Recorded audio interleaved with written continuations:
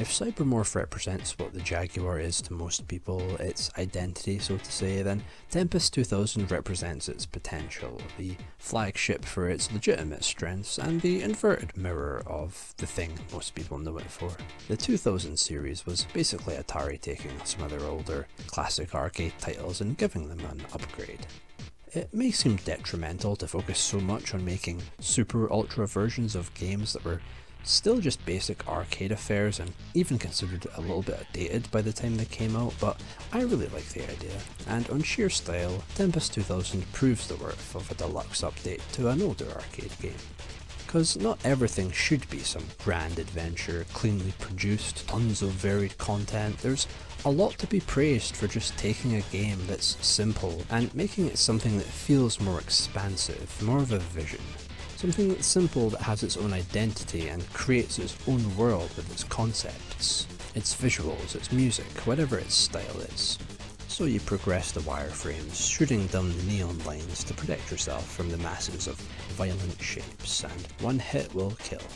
You start every level weak, and falling power-ups will each build up your strengths for surviving to the next. Faster shots come first, but after that, who knows, an AI assistant, some bonus points, level skips, screen clears, the jump. The jump is definitely the best one, it's the best defense, especially once the enemies reach your side and start moving along for the kill. There's not really much else you can do. So leaping off the stage allows for clearing your end with safety at the cost of lowered visibility. But you can still defeat the close-up enemies, but it's a bit of a crapshoot. You don't move per line in this game, it's more like a flowing momentum that can click to the line's edges and shoot down the middle of that same column. But it's precarious and should be a last resort. Try and save your screen nukes for these moments, you have one per level and life. The movement speed is great for accurately hitting targets whilst still remaining fast and constantly moving, which you will need to be. That's pretty much it for the core gameplay. It's simple, but it has enough depth and strategy. 2000 mode is the main one with all these power-ups, but there's also classic Tempest with no power-ups or extras, and Tempest Plus, which is classic mode but with some two-player co-op or AI assistant, like a sort of easy mode. Alongside the two-player combat mode, which is like a gunfight in a space court tennis tunnel. But yeah, the music in Tempest 2000 though, it just needs to be said how huge a part of the experience the soundtrack is. It's absolutely one of my favourites ever. It's got such a 90s underground EDM kind of shit, the sort of stuff I heard here growing up in the UK all the time, back when I was a baby. Ambient tinges and parts that subvert the aggressiveness, the chaotic pounding drums and sporadic abrasive melodies are a catharsis both consistent and diverse within each individual track. And sadly the entire soundtrack isn't on the cartridge, it's missing my favourite track, but they made the smart move of selecting the songs that worked better on the Jerry, the bassier tracks with less ambient parts, although they still work their way in really nicely here. And besides, having two distinct OSTs is a huge plus for any game. It doesn't take away from either, they're still part of the same creative identity, connected, same overall potential experience, even if they come separated. Sure, other versions of Tempest 2000 have more of the soundtrack, but this game just feels most at home on an Atari console, and its mechanical movement flows and feels amazing on this more mechanical D-pad. The Saturn version has more music, but it doesn't play them stage by stage, it just kind of plays them as like a background playlist, which kind of sort of takes the weight off of it a wee bit. I mean, then there's like what's fucking called Tempest X on PlayStation, which I guess you could say is Tempest 2000, but it's Tempest 2000 in the sense that they changed the code and the soundtrack so they wouldn't have to pay any royalties. So the soundtrack sounds a bit more of like a sort of sample pack mix. It's still really good. I still really like Tempest X's. PS1 Tempest's music's still really good, but man, it's nothing compared to that original soundtrack, dude. And the visuals are just the perfect match to this sound, all the warp drive star meshes and swirly menu patterns, the image of a deep space nightclub. You can set the line thickness, and they have this interlace option which rapidly flickers the vectors and was really off-putting for me.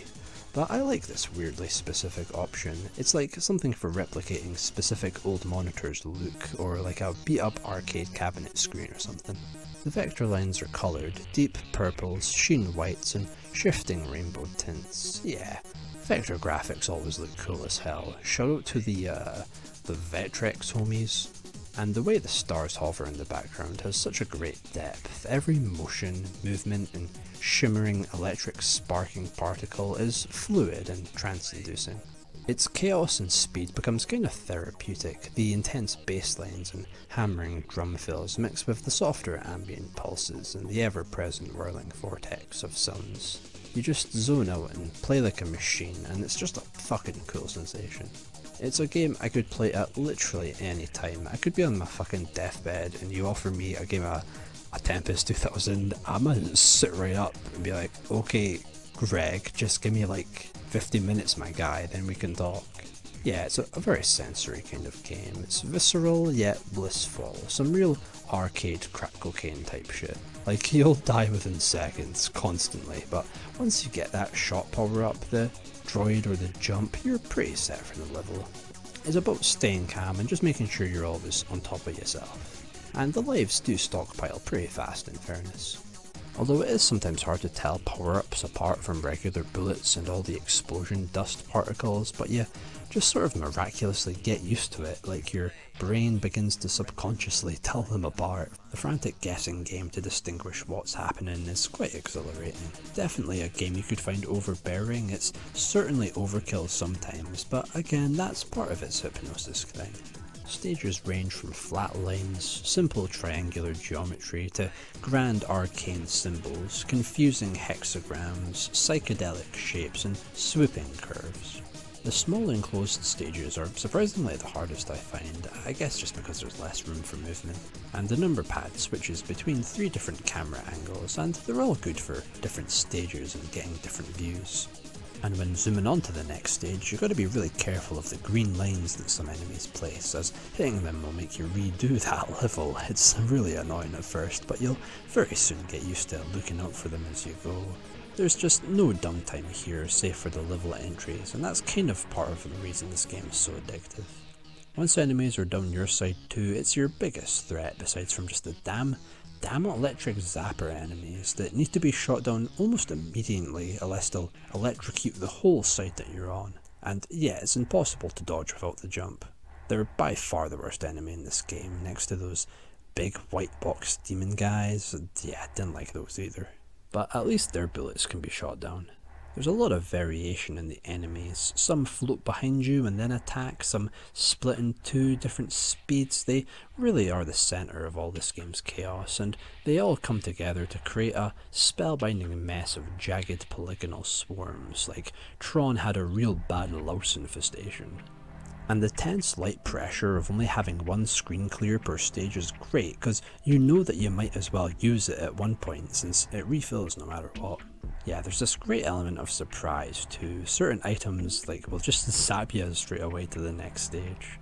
And the way the songs themselves suddenly change too really makes you feel like you're going deeper and deeper into this unending rabbit hole of early 90s trance sample packs. Beats and blasting bass lines and sharp contrasting synthpad melodies that give your brain but a mere moment of gorgeous beautiful respite from the swirling game overs, exploding text boxes and distant echoing of the announcers. And the way the bonus stage just comes out of nowhere is fucking amazing. I didn't even know these were a thing until like 2 hours into the game, because you gotta be playing pretty well for a few levels to get to them. And just like that, from chaotic wall-to-wall action to gentle taps of the controller, steering this gliding entity through the rings of ever-growing speed.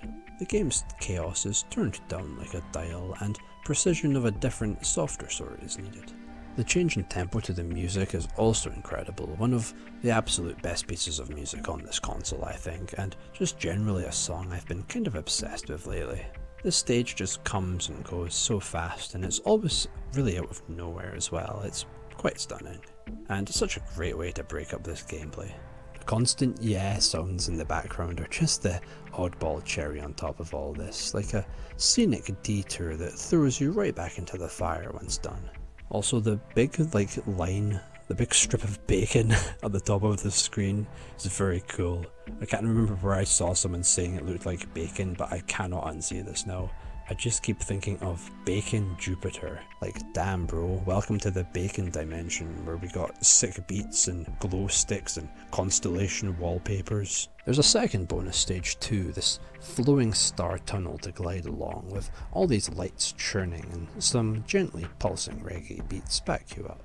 The shapes of the star patterns in the background also morph as the levels progress. They begin to have more empty space and more fixated symmetry. Again, giving this great subtle sense that the space around you is shifting as you progress further and further into this ADD breakcore fluorescent tinged rave dimension. I mean, Tempest 2000's been more fun than any nightclub I've ever been to, honestly, which isn't really saying much, as I've only been to 3, and I'm also a massive musical bigot and generally asleep by 3 AM. Dying in this game just isn't that annoying. You're too hyped, too caffeinated, and too alert to care. The downtime feels non-existent, and by the time you game over, you had plenty of fair chances, even if it was sometimes a bit hard to prevent, or even near impossible to see or comprehend. But that's all part of the rush and thrill of this game. Besides, there is saves for every 15 or so levels. Yeah, to me, Tempest 2000 is just a masterclass of this best kind of basic stuff. And it's basically the reason I've gotten so fucking obsessed with Jaguar stuff in this last year. It's the best example of what's genuinely cool about the Jaguar. Like this little end screen here, where I detect a notable hint of Britishness here, and I will most certainly have a nice cup of tea, or cocoa, or chlorophyll after this, because fuck me, is this a game you gotta calm down after playing for the hour-ish it'll take you to beat its 100 or so levels. Doing so unlocks the beastly mode, the hard mode with doubled scores. The twisty vortex colour spectrum end screen is a very nice reward, a tasty treat on either difficulty. And it's an even nicer end screen on hard mode too, but no thanks. I think 6 cups of tea would probably kill me right now, as much as I wish this was the timeline and where Tempest 2000 was a good CV piece for a military application. So yeah, Tempest 2000 is pretty good, I suppose. The visuals are mesmerising, its soundtrack's the fucking earth, and the addictive game itself wields together all its qualities. It's probably the best known, genuinely great Jaguar game for a very good reason, deserving all its praise and more. Totally awesome Tempest, dude, for sure.